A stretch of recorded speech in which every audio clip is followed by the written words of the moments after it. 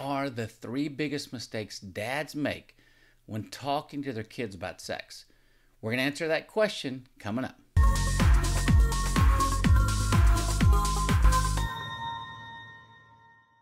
Hey, it's John Finch with The Father Effect. For those of you who may be new to this channel, we have a free 60-minute movie called The Father Effect here on YouTube at a link in the description below. Be sure to check it out. Our goal here on the Father Effect channel is to help fathers become the fathers God created them to be. And my guest today is a guy by the name of Kent Evans. He's the founder of Manhood Journey and Father on Purpose. I love this brother, and every time we have a conversation, I learn something. He has a bunch of sons, I've got a bunch of daughters, so it always makes for an interesting conversation. We are a 501c3 nonprofit. If you'd like to support us, there's a link in the description box below. If you know of a dad who needs to hear this conversation about talking to his kids about sex, please make sure you share this video with them. And don't forget to hit that subscribe button so that you'll be notified every week when we release a new video. Without further delay, here's my conversation with Kent Evans. So today we're talking about the top 3 mistakes that dads make when talking to the kids about sex. Man, let's jump right in. Talk to me. So I was on a call recently. This came out of a call. I've had 2 calls in the last 3 weeks with pastors at churches, and they had the same basic question. And it was, how do we have these conversations with kids? And they were both asking them for their church, but they were all asking them also as fathers themselves. And I've been talking about this for a couple years, and I'm not the first guy to talk about it, but I think there's 3 mistakes that we make as dads. I'll list them real quick, and then we can dive in one at a time. Number 1, we play defense only. We play defense only. Number 2, we reduce the purity conversation to just sex, which is a mistake. And the third is we wait too long to have the conversation. And those are the 3 mistakes I see dads make all the time. And I've made them with my own kids at various stages. I've got boys ages 20 down to age 5. So I'm in the heat of the battle here. I've got 5 sons. And so I've had these conversations with some of them, and I'm about to have them with others. And I've made some of these mistakes and learned the hard way. Well, you know what, too? In one of our conversations previously, this is what I loved, and this is what got me thinking more and more about doing this with you, is we talked about that sex conversation and this idea, this myth that we as dads think we have to have it all at one time. It's like, okay, the birds and bees, let's do it. Let's get it in there and out of the way. And that way I never have to have that conversation again. And you had said, no, let's give it in bits and pieces to where there's no pressure. It's not so much stress. It's let's walk them through that process. And I know that may be part of what you're going to talk about. And that's what I love about our initial conversation, even talking about this kind of conversation. It's sex. And so many dads were scared to death. I've got 3 daughters. My biggest fear in the world is pregnancy, right? It just is. It just is. And it stresses me out all the time, even though I know my girls are good girls. But it's that fear they're going to buy into anything or get caught up in the moment, the temptation. It just drives me nuts. Well, let's go backward through these 3 items because you've hit on this is the third one, and it's that we wait too long. And the reason we wait too long is two reasons for that. Number 1, we think that we've got to have every perfect answer and be all ready for every possibility that can come up. And the second is we think we have a lot of time, but we don't. Hey, look, man, if your kid's 10 or 11, he or she's about to be exposed to something that's of some kind of sexual nature that you can't control. And I don't care how sheltered you try to make them, they're going to get exposed to something. It could be an ad in an NFL game. It could be a kid saying something at this neighborhood swimming pool. Doesn't matter. Something is going to come up. And so here's the deal. The deal is if you're tempted to wait too long, here's the antidote to that problem. Just begin the conversation. I get really, really frustrated when I hear guys talk about the sex talk. All it demonstrates is you don't know what in the world you're talking about. It's a 8 or 9 year conversation that you should have with your children that just has a beginning point. A beginning point. What's the beginning point? It doesn't really matter. You could start with, hey man, don't trust that strange guy. Don't go on internet chat rooms. It could start with the birds and the bees of how babies are made. It could start with images that you should or shouldn't be looking at. Just get the conversation started and let it unfold over the course of their like early preteen and teenage years so that you don't feel like you got to cover it all in 2 hours. Because here's the deal. Even if you could have a perfect 2-hour conversation, how much of that are you going to remember, or is your child going to remember? I mean, you and I, we've sat through sessions and seminars, and you bet you got to give it to them in bits and pieces. And you got to give them some bits now, some bits later. Some bits will make more sense when they have more temptation or when they have more exposure. It's going to make a little more sense over time. And so, dads, we just got to get the conversation started. Don't fall into this third trap of waiting too long. Well, so to that point, let me ask you, because even this piece, the keeping it simple piece, I think is still intimidating for a lot of guys, whether they're talking to boys or girls. Wow, how do I even begin that? Like, we're riding in the car and it's like, hey, Jimmy, been thinking about sex lately? I've had 3 boys. So my boys are 20, 18, 16, and then 9 and 5. So I haven't had conversations with my 9 and 5-year-old on these topics yet.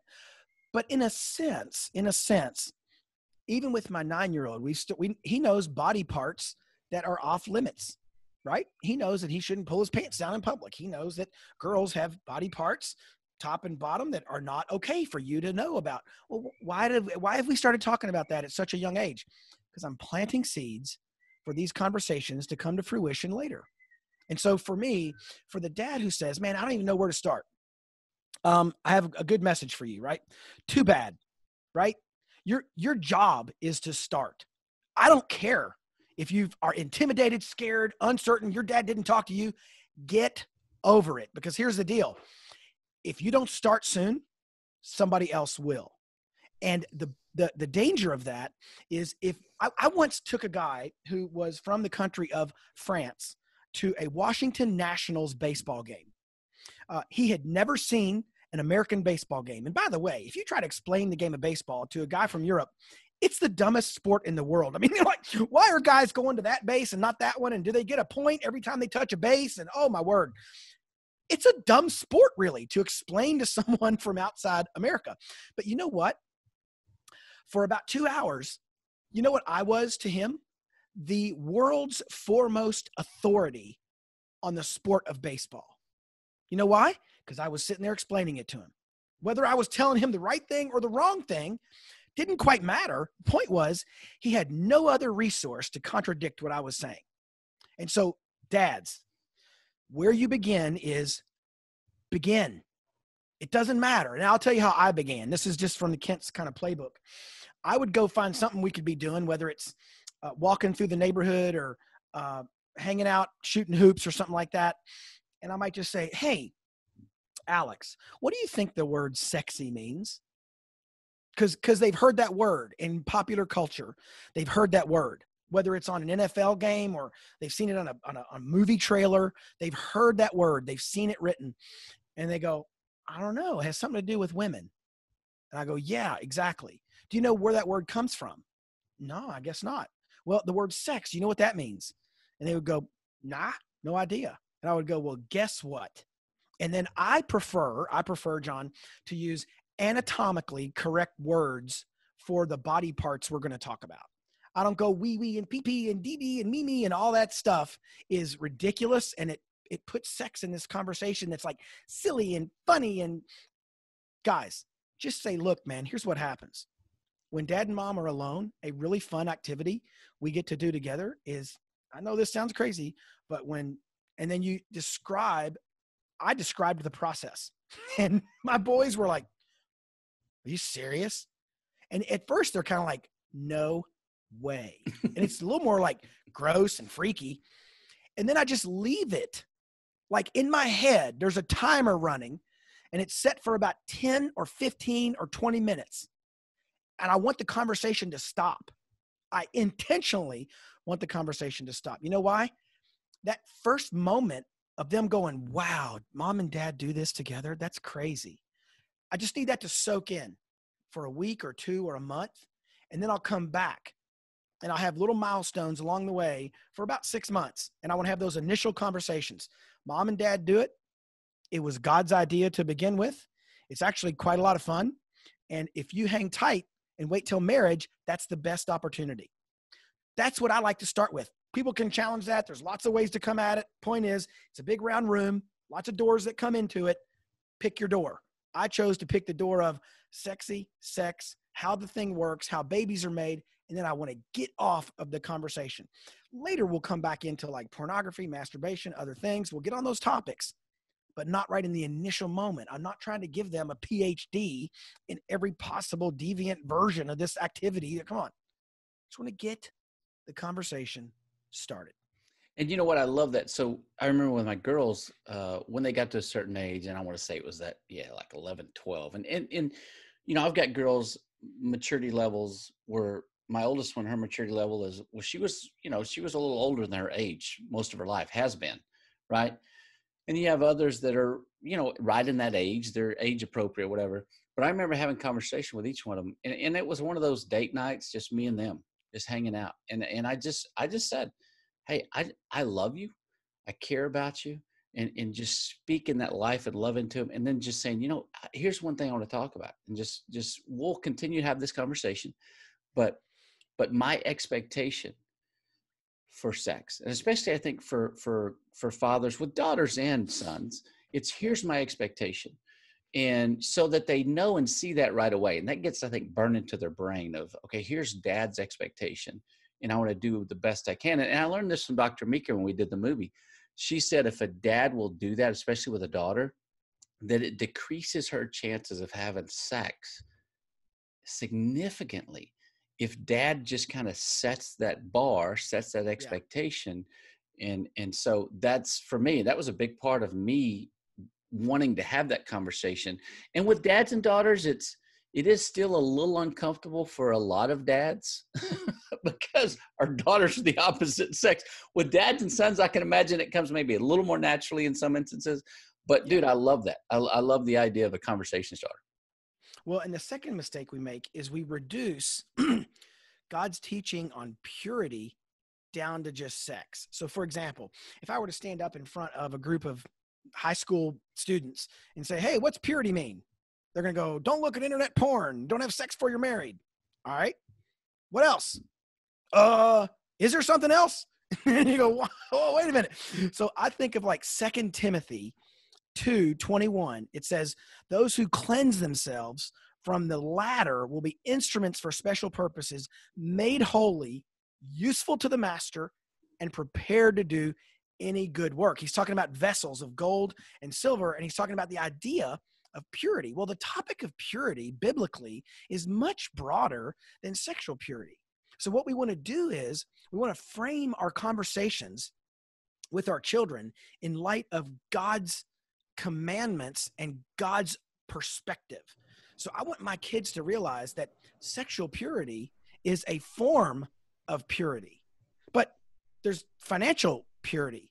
There's motivational purity. There's behavioral purity that have everything to do with how we treat other people, how we go to work every day, how we handle our money. So this idea of purity, the second mistake we tend to make as dads is we reduce purity down to just the sex conversation. I think that's a big mistake, man. God wants us to be sanctified, purified vessels, useful for work. And if we can see, man, I really want to walk humbly, walk in a pure way, well, we have sex in its correct context. And it's in its correct context is, I want to be a vessel prepared well for God's use. And I can only do that if my life smacks of purity in every area. And so I like to frame it in that context so we don't downgrade the idea of biblical purity just into the topic of sex. So those are two of the big three mistakes I see dads make. Well, and even that I think is a great conversation starter. Even the idea of just talking about purity and then how that can then follow with all of the various forms of that, but then getting to the sexual purity. Dude, that's gold, because that's the kind of stuff that I think most of us as dads aren't thinking about. And it's such a great transition into, it's not like the kids sitting there going, oh, dad just dropped a sex bomb on me. It's like, they're not going to connect the dots in a lot of cases that he was moving. Exactly. He's a little smarter than I am. Exactly. Okay. Third thing. The third thing is, and we talked about it in the beginning, is we play defense only. And when we think of purity, we think of don't don't, right? No internet, uh, unfiltered internet. So we put internet filters on our kids' device, and we guard them from the big bad evil internet, which granted is a big bad evil place in many ways. We no TV in your bedroom. You charge your iPhone on the common table out in the kitchen when we lock down the computer. And so basically what we're teaching them when we do this is we're teaching them that sex and purity, and this is like some dangerous, scary place, and it's going to like attack you and kill you. Well, as parents, we know the dangers of illicit sexual activity. Probably some of us have experienced them ourselves and have the guilt and shame connected to those years of our lives. And so we do want to keep them away. It's like if you caught your hand in a bear trap, you don't want to see how close you can get to it. You want to stay as far away from it as you can. But what we have to do as parents is we've got to play a lot of offense. We have to have a good offense. The scripture that should come to mind is Psalm 119. How can a young man keep his way pure? By living according to your word. How can we live according to something we have never, ever read or understood? So for me, my greatest weapon in this over-sexualized culture, instant access to porn from any angle, my greatest weapon is God's word. It's not covenant eyes, even though I love covenant eyes. It's not time limits on the phone. It's not accountability. It's none of that junk, man. It is God's word embedded in their heart. Because guess what? The day is coming when I can't control my kids' defenses. Whether it's at college or when they're in their 20s, there is at some point coming a day. And for most of us, I heard a guy one time say, man, my son is 9 years old. I've only got half my time left with him. And I said, can I help you with that? And he said, sure. And I said, you have 25% of your time left. And he goes, what do you mean? And I go, the next 9 years, he's going to get a job. He's going to get a car. He's going to have school. He's going to have friends. He's going to have other things. You've already burned through 50% of your discipleship time at age 9. Welcome to the party, my friend. And he was like, wow, freaking out. But here's the thing. There's a time coming sooner than we'd all like that our kids are going to have a filter that they live life through. Man, it better be God's word. It better be God's word. So we've got to play a tremendous amount of offense. That's God's word. That's healthy music. That's good friends. There's lots of things we can put around them that are good. I remember when my boys were younger. In fact, my oldest son, Alex, was a musical, not a savant, but he's really talented. He caught on quick to music. He would spend hours and hours practicing. I mean, most of your listeners and watchers are probably too young to remember the old North Carolina coach. Was it Dean Smith who first ran the four corners offense? And so he would stall at the end of the game. This is before a shot clock in the 1980s. And he would just pass the ball around in four corners and run the clock out. If your kid has a good, healthy habit, right? They love gardening. They love music. They love skateboarding, whatever the habit might be. Dude, man, I shoved my son at guitar practice. Loved it, man. I was running out the clock. I was burning his mental energy and his excitement and passion in an area where, go figure, now today he's studying to be a musician and a worship pastor. God only can work all this out. So at the end of the day, we've got to play offense, and that's shoving our children at positive things and not just having them be recoiled from negative things. And the number one positive thing we can shove them at is God's word, straight and simple. Well, and I think to this point, and this is why I love this conversation, there's two things to unpack there, dive even deeper into. And the first is this: it's our own past experience, shame, guilt, all this stuff. In the way that we were raised, it becomes this generational thing, right? Talking about fathers. I think a lot of us, you said it, play defense. We act from a defensive nature because maybe I grew up Southern Baptist, and it was like, dude, you didn't talk about sex. I mean, my mom has said many times that generation didn't tell their kids about sex. My mom didn't talk to me about sex, and I didn't have a dad, right? So I'm trying to learn it from wherever. But it's our own past experience, which really warps our own sense and view towards sex, which then affects the way we then communicate that to our kids, right? So we've got to rethink that in a healthy way and not take all that baggage on as we have these conversations with our kids, right? Yeah. Well, and what's interesting is if you and I are walking through the mall and there's a store and the store has like blacked out windows and a door and you can't see what's inside the store. You don't know what's in it. There's no label. And every time you and I walk past that store, I go, oh, hey, John, stay away from that store. Well, okay. You know, when you're 5 or 8 or 9, you just stay away. You don't even ask. When you're 10 or 11, you kind of go, I wonder why dad keeps telling me to stay away from that store. You might be bold enough to ask me at some point, you know, Kent, we walk by that store 100 times. Why do you keep, John, I'm telling you, that store is bad. You stay away from that. That's the posture many of us accidentally take when it comes to sex. It's frightening, dangerous, scary, illicit, evil. Just stay away. Oh my goodness. I don't know about you, okay, but I'm just going to say this out loud. I think sex is one of the coolest gifts ever given to mankind in the context of a faithful marriage. It's fantastic. Amen, so brother. Why would I spend 18 years telling my son it's this really bad, evil thing? Because for a time, it is very destructive and evil. But past a certain point, it's one of the coolest things ever.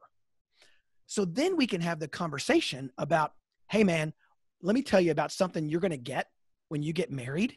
That's one of the coolest things ever. And sex becomes this conversation of like a gift we get to open from God after a certain date. So it's just kind of like money in a sense, John, right? Money isn't good or bad, but what we do with it is good or bad. Well, sex isn't good or bad. It's where does it happen? Does it happen in the confines of a faithful, trusting marriage between a man and a woman forever? It's the best thing ever. Does it happen outside of that? Oh man, that's destructive and evil. Okay, well, we can't just tell our kids that's a bad place. Don't ever go in. No, man, it's a great place. It's like flowing with milk and honey, right? It's great after a certain point. And we just got to be able to frame the conversation up on the terms of time and marriage. And then we unlock all kinds of great conversations about sex. I'll tell you a funny story one time. So if you could come to my house, you could see when you walk into my main bedroom, I've got the bedroom, and then off to the side, we have a little bathroom. And one night, my son walked up to the bedroom door, and he didn't know my wife, this is my oldest son who's now 20, back when he was about 15, he didn't know my wife was in the bathroom because from the hallway, you can't see the bathroom. And so he just stuck his head in my door, and he just goes, hey, Dad, I have a question about sex. I said, all right, shoot. And he goes, how often do you and Mom do it? And what was really funny is she's listening to this. Yeah, at that moment, you could hear my wife go, and she starts laughing from the bathroom. And then he pokes his head around and goes, oh, I didn't know Mom was here. And I said, well, why don't you ask her while you're here? And it just became this funny. And here's the thing, though, right? Here's the thing.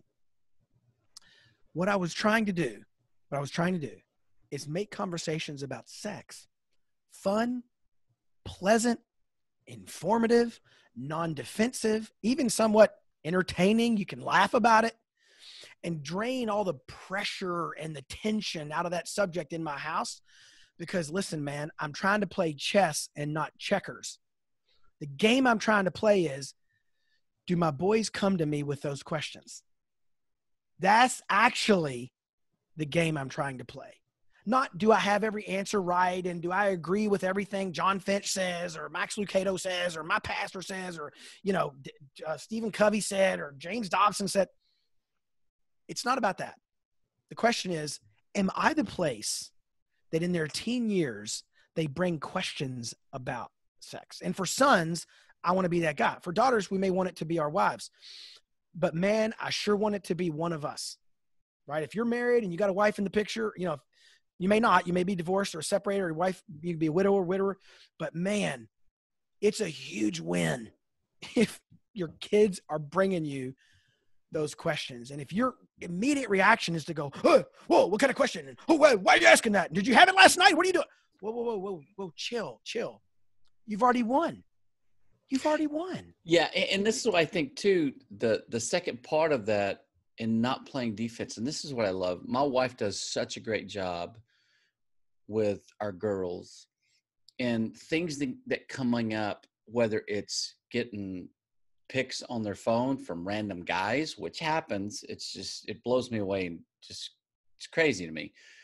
But she really does a great job of helping them process that, helping them even with other girl drama.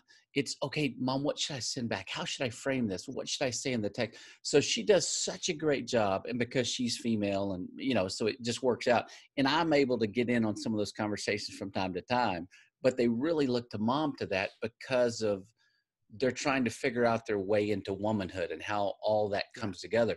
So I know from, I see that and I love it, because they're coming to her, they've come to her at all different ages going, hey, mom, I got this text from so-and-so. She's causing all this drama. How should I respond? And so I'm sure it's the same way with the guys, but it's like you said, they're coming to mom or dad to say, hey, how do I process? How do I work through this? Coach me through it, right? And the fact that they're willing to do that says so much. And that's what I love about it. And that's why I encourage dads. I know it's uncomfortable. I'm in those conversations. I've had my sons ask me about pornography, masturbation, homosexuality. I've had all these conversations. Conversexualizations. What? Little Freudian slip right there. I've had all these conversations, and I would not say that any of them are like comfortable, or fun. But if as a dad, we only do the comfortable, we put our kids at risk, right? We put our kids at risk. Just like it may be uncomfortable for you to talk to your kids about managing your money when you went bankrupt once upon a time or whatever. But here's the deal, man. There's a fruit on the other side of that, right? I just yesterday, my 18-year-old son said, hey, Dad, can I ask you a question? It had nothing to do with sex, but it had to do with temptation of a different kind and thoughts and spiritual kind of warfare. And just the whole time we were talking, I was like thanking God that he asked me that question. Now, I'm not sure I got the answer exactly right. I'm not even sweating all that. I'm just saying I knew that as soon as he asked me the question, I was already standing on third base. You know what I'm saying? I was so far ahead, because the fact that I'm seen as a resource for matters of import for my children, that's where I want to be with an 18-year-old kid. And so we're going to earn that right. We're going to earn that right when we do the uncomfortable thing, And for us, man, if you have kids who are 10, 11, 12, and you haven't started this conversation, I'm not judging you. I'm just saying somebody else has probably already started this conversation with them. And whether you like it or not, now's probably the time to dive in. And you know what, too, I think as a wrap up here, I'm a big, and I've learned this through the years, I'm a big proponent of being able to be authentic and real with our kids and share some of my own story. So even this could be a piece of that transition or icebreaker. It's sharing some of your own story of growing up, maybe the first time you learned about sex, right? And here's the encouragement I want to give dads. And I hope that this encourages the dad, because really what I'm trying to do with my children is I want them to know God's word, and I want them to be able to apply it to their life. So when I'm talking to them about any topic, right? Spiritual warfare, money management, anger management, sex, lust, whatever the topic is, I am not speaking from my own authority or perfection. Like, here's what Satan wants to do. What Satan wants to do is say, you know what, Kent, remember what you did when you were 17? Okay, then you're out. You have no right to talk to you know what I do when those things happen, John? I just agree with Satan. You know what? As a matter of fact, Satan, you're right. I don't. However, God does. And he's given me his word that I can give to my kids. So for the dad who says to himself, I don't know what I would say to my kids since I failed. And you know what you have? You have a pride problem. Because the center of that issue is you. You are not the center of the universe, and you are not the center of the teaching on sex. You didn't invent sex. It wasn't your idea. It's God's idea. He invented it. Just pass along what he said. And then to your point, at some point in their journey, you can share your personal story. But if all we teach from is our own personal experience, good grief, man, we're setting our kids up for failure, because I am an abject failure. I just happen to be 50 years old. I've been failed over and over. I don't teach from my own perfection. I teach from God's perfect word. I teach it imperfectly, but that's my job. And I'm okay with all the gaps there, man. And that's what grace is for. Grace covers through all that stuff, man, because I am not going to get it perfectly right. And any dad listening to this, man, you are not going to get it perfectly right. But if you just begin, I promise you'll like the fruit on the other side of that. Dude, I love it. And you know, one of my life verses in this whole journey I've been on is in Romans 8:1, when it says there's no condemnation for those that belong to Jesus Christ. And that's something that's a life verse to me because of the unworthiness and shame and all the junk, right, from the past. And specifically, I think as it relates to porn, the shame, the guilt, you know, premarital sex, whatever, however you may have jacked up and screwed up and did it wrong, it's in remembering that verse, man. There is no condemnation, because I think that attack, the spiritual warfare, that, dude, I have to remind myself of that verse all the time. Oh, man.